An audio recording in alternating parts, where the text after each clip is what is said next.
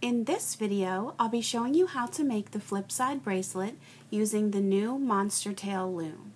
This is a design that I had come up with back in February on the regular rainbow loom, and I've decided to show how to make this on the new Monster Tail loom. And I've decided to use 3 different colors. You can choose as few or as many colors as you like. You will need about 90 rubber bands depending on the size of your wrist. So I've chosen a green, a pinkish purple color, and black. So for the first layer, we're going to start on the right hand side. We're only actually going to be using the 3 pins on the right. I'll start on the pin that's closest to me at the bottom with my first color, and I'm just going to the next pin up and twisting. And then you want to push this down. And now I'm going to switch to my next color, which I have this purple color, and it's going from that middle pin to the next pin up and twisting. So that's what the first layer is going to look like. And now for the second layer, I'm going to switch to black. So this time I'm going to start on the bottom pin that's closest to me. I'm going to skip the center pin, and it's going to end on the next pin above. So I wanted to stretch around this middle pin. I wanted to stretch around the back side so it's in towards the center and go to that pin above. And you want it to be on the back side of the pin so it doesn't get in the way of you pulling your bands over the top on this open end of the pin. And so I want to push this down, and now I want to put the third layer on. And again, it's going to be the same design as the first layer. I'll be starting with green, and it will go to that next pin up. There's no need to twist anymore. And now I'll switch to purple, and it's going from that middle pin to the next pin above. And so now I have 3 layers on, and what I want to do is remove the bottom layer.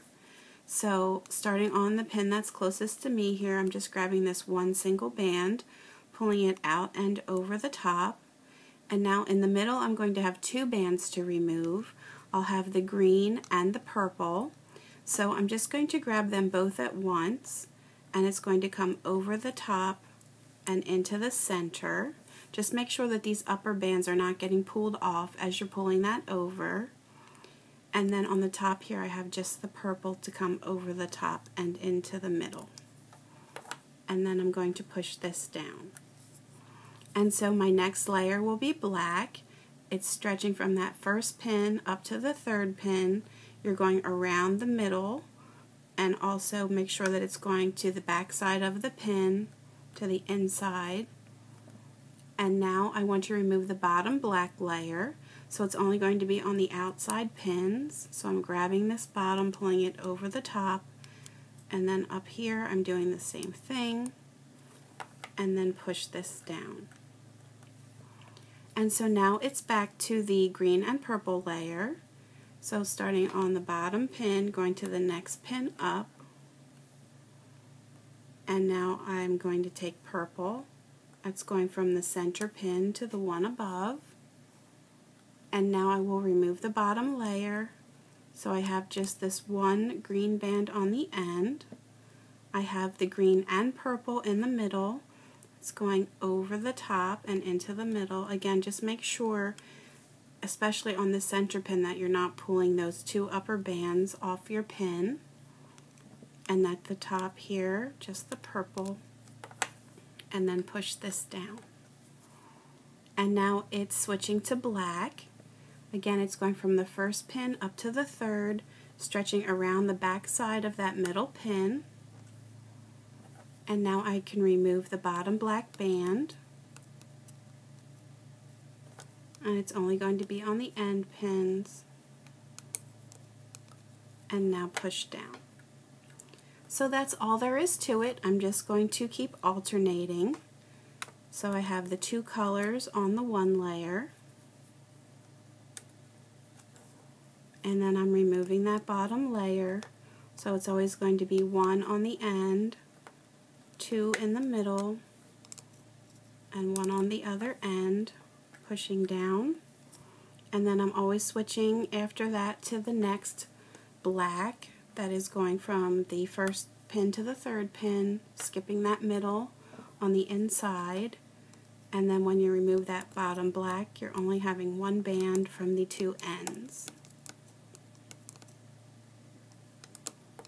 And it's going to grow down through the middle here and work its way out.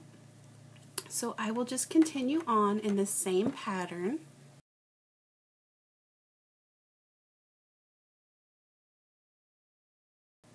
When you have your bracelet to the length that you'd like it and you're ready to take it off of the loom, you want to make sure that the last layer that you placed on is the one that has the two different bands on. And so you want to now remove the bottom layer.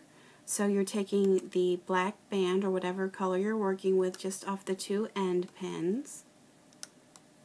And so now you're left with one band on each of the end pins and two in the center. And so what I'm going to do is start on the pin that's closest to me. I'm going to take this rubber band off and move it to the next pin over into the middle. And then I'll do the same thing on the other end here. I'm taking this other band and moving it down and to the center. And so now this middle pin has 4 rubber bands on. And so now what I'm going to do is take both of these bottom bands and pull them over the top. And so now there's just these 2 bands left on that pin. And so I'm going to take my hook and get both of these bands on there. And now I can take this off of the loom.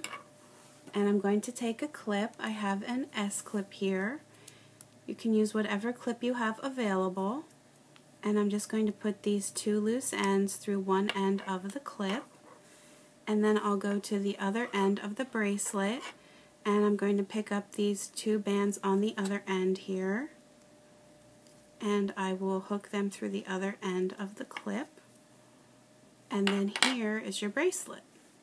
So on the one side, it's going to have 2 fishtails that sort of come to a point. They're on an angle. And then on the other side, you're going to have more of like a braided look that has the colors coming together. So that is the Flipside bracelet, and I will show you some other ones that I had made previously. Here is one where I just used 2 colors, black and white, and that's what it looked like on the other side.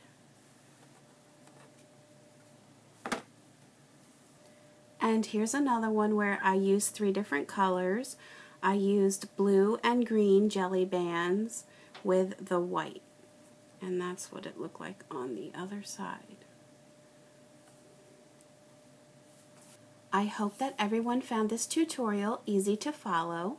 You can always leave me comments on YouTube and Facebook, post pictures of your creations to my Facebook page, and please feel free to subscribe to my YouTube channel so you can stay up to date on all of my latest creations. You can also find me on Pinterest and Instagram, so please feel free to subscribe to those as well. Thanks for watching!